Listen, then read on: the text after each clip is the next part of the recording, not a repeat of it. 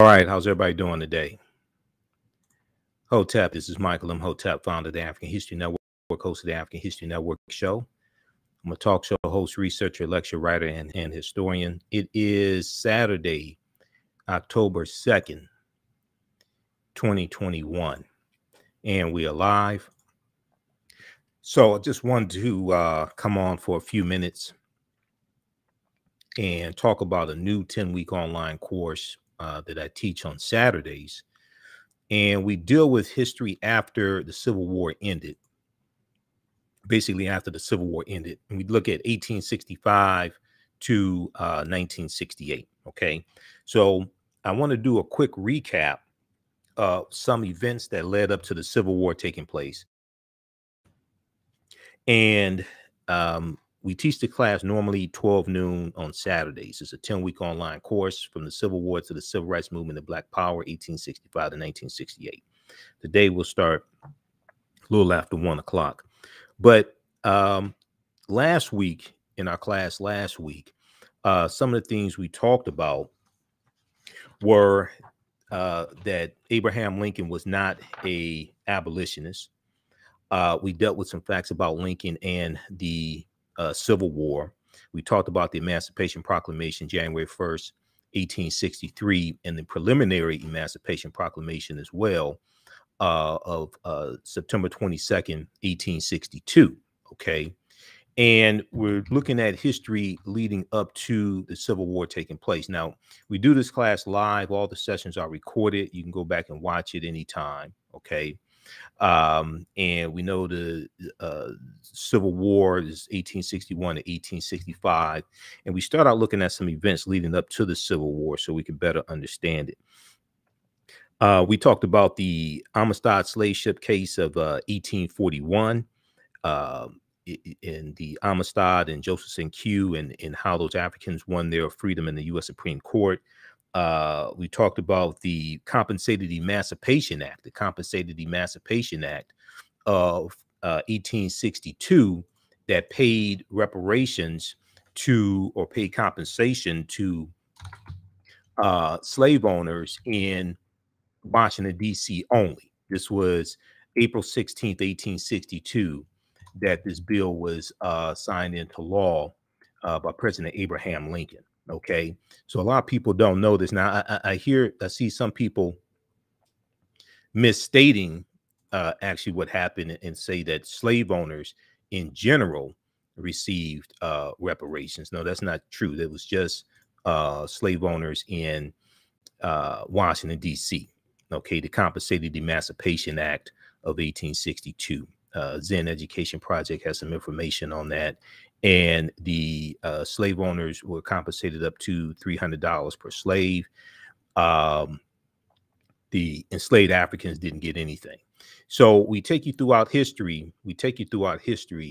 To look and see what happened after slavery ended. We look at specifically 1865 to 1968. Each class we go through and analyze an approximately 10-year period of history and look at the laws and policies that were put in place and how political power was taken back after Reconstruction ends, also in 1877, in efforts to lock African Americans out of voting, lock us out of political power. You have white supremacists rewriting the state constitutions as well. So we go through and look at history chronologically. Some of the things that we've discussed, we looked at the Louisiana Purchase of 1803, where the U.S. Basically doubled their territory in the land that they're getting from France, 828,000 square miles of land. And this basically doubled the territory of the U.S. We're going to go through and look at the Reconstruction Era, 1865 to 1877. And you have African Americans acquiring land, voting, African American men voting, get elected in political office. There's going to be about 2,000 African Americans who are going to be elected into political office. We're getting elected in the state legislatures also. You're going to have this time where coming out of slavery and trying to make advances, economic advances, political advances, etc. Some of the other things that we look at, so we look at the Louisiana Purchase, we look at the Mexican-American War, 1846, 1848. This is something that's going to lead to the Civil War taking place. And the result of the Mexican-American War, because of the Treaty of Guadalupe Hidalgo of 1848, the U.S. gets the territory that makes up California, Arizona, New Mexico, Colorado, Utah, and Nevada. And that territory is going to expand the territory of the U.S. and Mexico was going to lose 1/3 of their territory, okay, as a result of Treaty of Guadalupe Hidalgo, okay. So what's going to take place is that this is going to then lead to what's known as the Compromise of 1850. The Compromise of 1850 consists of 5 bills, and they're trying to organize that new territory that that they got from Mexico. And what we're looking at is the result of European expansion, and we're looking at manifest destiny. Okay, and manifest destiny is this ideology that Europeans are basically ordained by God to spread capitalism, democracy, and they want to take over the entire North American continent. Okay, they want to take over the entire North American continent, and you're going to see these when you study the relationship between the U.S. and Mexico. We see these conflicts going even before the Mexican-American War, because when we look at Texas, Texas is going to win its independence from Mexico in 1836. And Mexico won its independence from Spain about right around 1828 or so. And Texas is then going to come into the Union, the United States, come into the Union as a slave-holding state in 1845. What we see going on right now in Texas is a continuation of 1836, 1845, but also 1876 in the Texas State Constitution. And they're putting policies in place like purity of the ballot box and trying to restrict African Americans being able to vote. We see this going back to 1876 in Texas. So manifest destiny is going to play a role in these policies that are put in place in the U.S. and the trajectory of the U.S. Okay, we know the Louisiana Purchase doubles the territory of the U.S., but also the Mexican-American War, the consequence of the Mexican-American War is going to have a big impact on the U.S. as well. So then the Compromise of 1850 consisted of 5 bills. One of those bills was the Fugitive Slave Act of 1850. Okay, and the Fugitive Slave Act of 1850 intensified it intensified the abolitionist movement, but it made it more dangerous for runaway African slaves going into the North, and it cost more than to go into Canada. Okay, the Fugitive Slave Act of 1850. You're going to have the Kansas-Nebraska Act of 1850. The Kansas-Nebraska Act, what this does is it leaves up to the people who are moving into the new territories, Kansas and Nebraska. It leaves it up to them to determine whether or not they're going to have slavery, as opposed to it being dictated to them by the federal government. Okay, and this is going to infuriate a lot of abolitionists, things like this. So what's going to take place is as a direct backlash to the Kansas-Nebraska Act 1854, you're going to have the Republican Party, founded in 1854 by groups of abolitionists, as a direct backlash to the Kansas-Nebraska Act. And the Republican Party is going to be the counter to the Democratic Party at the time. Okay, now contrary to popular belief, the majority of the time, that slavery exists here in the U.S., you don't have a Democratic Party or a Republican Party. Just the Democratic Party wasn't founded until 1828. So I hear people calling in the radio show saying the Democrats created slavery. I don't know where the hell you got that from. Democratic Party wasn't founded until 1828. They were called Jacksonian Democrats. Republican Party is founded in 1854. And 6 years after the Republican Party is founded, their candidate for president, Abraham Lincoln, becomes president-elect November 1860. And Southern states fear that Lincoln's going to free the slaves. So the first state to secede from the Union is South Carolina, December 20th, 1860, which is then going to lead to 10 other states seceding for the Union. And we know that the Civil War is going to start April 12, 1861. Okay, so we have the Kansas-Nebraska Act. Then you're going to also have what's called Bleeding Kansas. Bleeding Kansas was armed conflict between pro-slavery groups and anti-slavery groups in the Kansas Territory from about 1855 to 1859. Okay, and it's going to be somewhere around 55 of them that are killed. Okay, this is armed conflict, okay, between pro-slavery groups and anti-slavery groups. So we take you through our history. We look at a chronology of history of we have to look at some events leading up to the Civil War, because we know people are coming to the class with different levels of understanding of history. Then we go through and specifically look at from 1865 to 1877. We look at Special Field Order number 15, 40 acres and a mule, and how that land was taken back by President Andrew Johnson. We look at Juneteenth as well, June 19th, 1865, General Order number 3, and separate fact from fiction about Juneteenth. We go through and look at the constitutional amendments, the Reconstruction Constitutional Amendments, 13th, 14th, and 15th Amendment. We talk about people like Sarah Rector, who was the richest Afro-American girl in the early 1900s. And her parents were of enslaved Creek Indian ancestry. She's in Oklahoma. And they're going to get land because of those Black Freedmen Indian treaties of 1866 and the Dawes Allotment Act of 1887.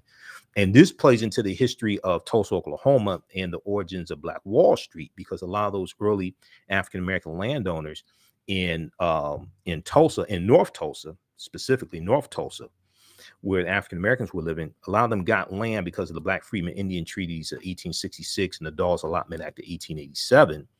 And Tulsa in Oklahoma is going to have over 50 Black townships. Okay. So some of those African Americans got land from these treaties because the Choctaw, Chickasaw, Creek, Cherokee, and Seminole Indians all owned African land. They all owned African slaves, I should say. The Choctaw, Chickasaw, Creek, Cherokee, and Seminole Indians all owned African slaves. And they, what's going to happen is, after the Civil War ends, they enter into these treaties with the U.S. government, and they're forced to give land to, they're forced to free those African Americans that they own, 1, 2, give them land, 3, give them membership into these Native American nations as well. Okay, and oil is going to be discovered on Sarah Rector's land, and she becomes a millionaire. Okay, so we go through and we look at the Freedmen's Bureau, Freedmen's Bank, collapse of the Freedmen's Bank. We go through and look at massacres that take place, Colfax Massacre of 1873 in Louisiana, Eufaula Massacre 1874, Vicksburg Massacre 1874. And we go through and look at each class. We analyze approximately a 10-year period of history. And something else is very important is looking at the state constitutions that are being changed to suppress the African-American vote. Okay, we see that Florida has the first poll taxes in 1889. We see, even going back before that, in the 1880s, we see different states like Tennessee, etc., changing laws when it comes to public accommodations and riding on streetcars, riding on trains, etc. And then 1890, Mississippi State Convention of 1890, they passed the Mississippi State Constitution that institutes poll taxes and literacy tests. Okay, and this is designed to suppress the African-American vote. The poll taxes and literacy tests, and this is known as the Mississippi Plan, and becomes the model that's going to be adopted by other Southern states. And they're trying to lock African-Americans out of voting, lock us out of political power, totally take back these Southern state legislatures, political offices in the South. So you're going to have Mississippi 1890, and The man who presided over the convention, he was a White County judge named Solomon Saladin Calhoun. And he said, we are here to exclude the Negro. We are here to exclude the Negro. This is at a time when African Americans made up the majority of the population of Mississippi. Okay. And then we're going to see South Carolina do the same thing, basically, with their state constitution, 1895, Louisiana, 1898, Alabama, 1901. And they're going through changing these laws to suppress the African American vote.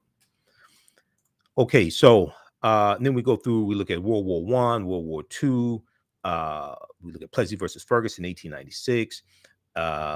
We go look at the Great Migration, 1915 to 1970. 6 million African Americans migrate from the South up north and out west.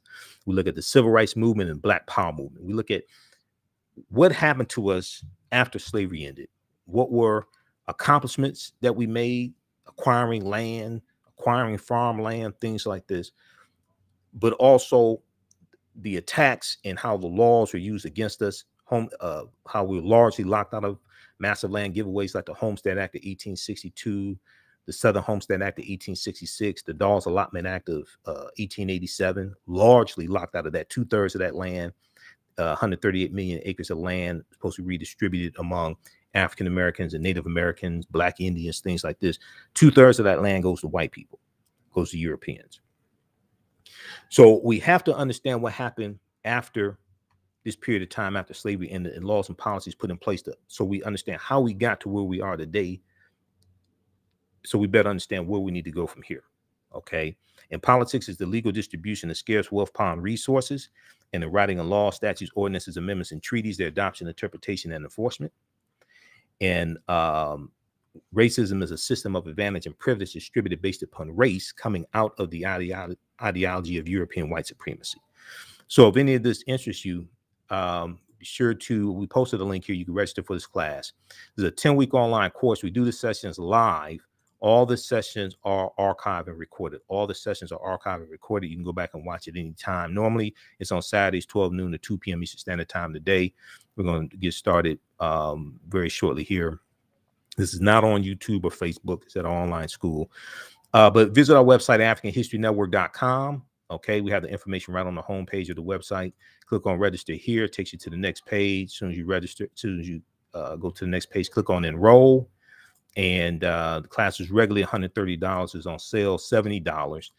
And you can watch the class as many times as you want to. You still have access to the full course even after the course is over with. So next year, if you want to go through and watch the entire 10-week course, 10 sessions, feel free to do that. Not a problem. You can use this information with children. I would say the information is PG-13. It's not, we don't do it's not a whole lot of craziness and cursing and things like this. I would say the information is PG-13.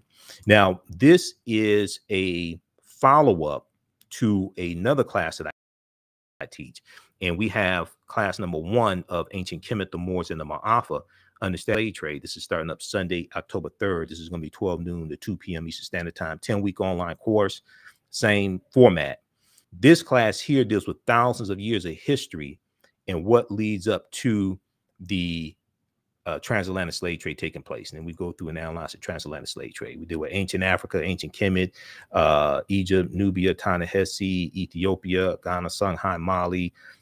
We deal with the 800-year occupation of Europe by the Africans known as the Moors, and what leads to the transatlantic slave trade taking place. Okay, so understand the transatlantic slave trade. I've been teaching that one since 2017, on and off since 2017, and there's so much information in that class that I couldn't get to all the information like I wanted to. So from the Civil War to the Civil Rights Movement and Black Power, 1865 to 1968, the second class picks up basically where Understanding the Transatlantic Slave Trade leaves off. And I wanted to be able to go through and analyze pretty much each class, approximately a 10-year period of history.